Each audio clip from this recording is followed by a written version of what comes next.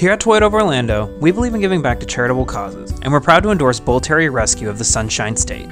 This amazing organization cares for and fosters Bull Terriers all across the state of Florida. If you're not familiar with this organization, you can find a link to their website in the description for this video. If you're looking for more information about this breed, check out these frequently asked questions. Bull Terriers were bred in the 19th century as fighting dogs, but eventually became fashion dogs for their gentleman companions. Today, they're often family and show dogs. Probably the easiest features to spot on a Bull Terrier are the egg-shaped head and the stocky body.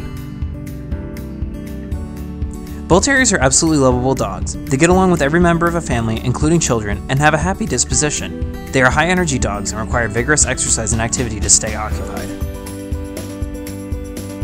Spuds McKenzie was popularized back in the 80s, and Target has been using Bullseye as their mascot for many years.